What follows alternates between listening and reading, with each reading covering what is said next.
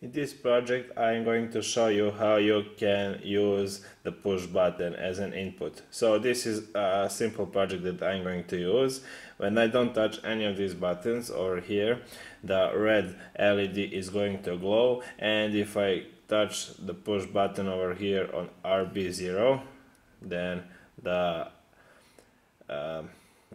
green LED will glow. So this is a pretty easy project that we are going to make. Okay, and now here is the schematic from the beginning of the video. Now I showed you that I had one red LED, and I showed you that I had one LED green. And when the program was working, red LED flashed by default, but when I push the button over here, then the green LED worked. So this is basically a video where I'm going to show you how you can configure pin on a register, in particular this video clip RB0, as an input. So it reads an input, and so it depends on the input what are you going to have as an output. So these LEDs over here are obvious on the outputs, and here we have a push button on the LED on the register B. So how does this actually, first of all, how does this actually work? So when this switch here is opened, then the voltage level is, or the logic level over here, is gonna be grounded, so therefore it reads 0 on the input. So when I push the LED, then the current passes through the resistor, and here then I have a logic high level that comes from the power supply, and therefore I have a green LED. Now let me just show you the program, how this is going to work. So first of all, here is the program. Now void main, this is like in the previous video, it just starts the program, and everything happens over here, and the curly bracket it's over here are where is the beginning and the end of the program. Now ANSL and the ANSL-H, we talked about it in the previous video. I said what are they for. In this particular microcontroller, they're used to configure all the pins digitally or analog, and that's it. But not all microcontrollers have this, so you have to look at the datasheet of the microcontrollers you have. Now here I have this trice B.F0. So what does this mean? That means that the register trice B, and the pin, the 0th pin of the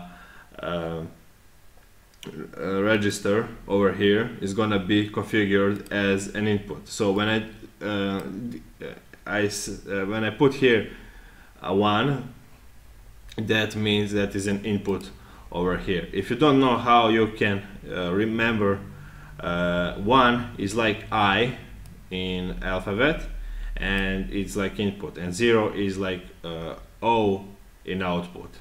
So that's how I remembered what's an input and what's an output. So if I configure trace and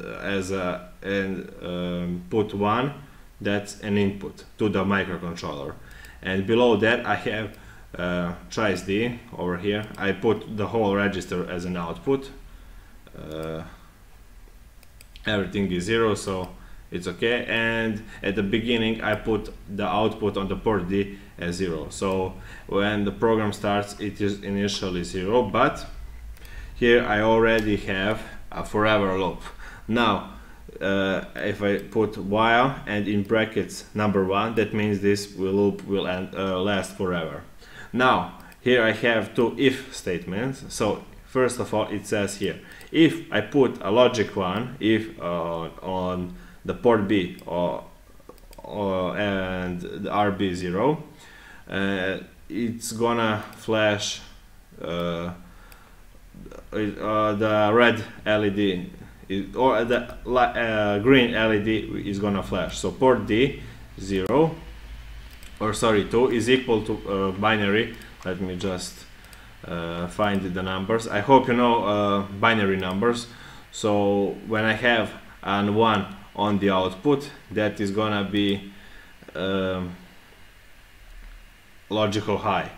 So let me just find that. So here I have decimal number 2, and that is 0 0 0 0 1 0. On the last it is 1 0. So that port, the pin RD1 is going to be high when I push this button, and when the button, or sorry, when the logical input on pin RB0, so this is the port register and this is the pin, so F0 is the pin. If it's 0, so if I bring logical 0 to that particular pin, then the port D is going to read 1, and when I see the number, decimal number 1, here we have number 1, 7 zeros and 1. That means that RD0 is going to be high, and it is going to flash this red LED diode.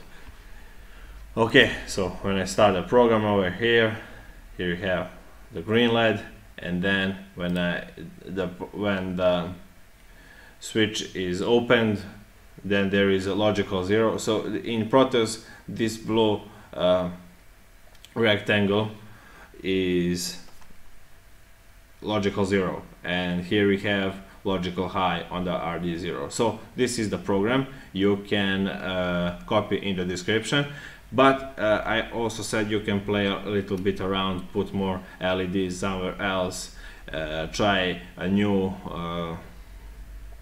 pin to be as an input, so you should practice by yourself. So that is it for this particular video. I hope you learned something, how you can configure any pins on the register as an input, and that's it.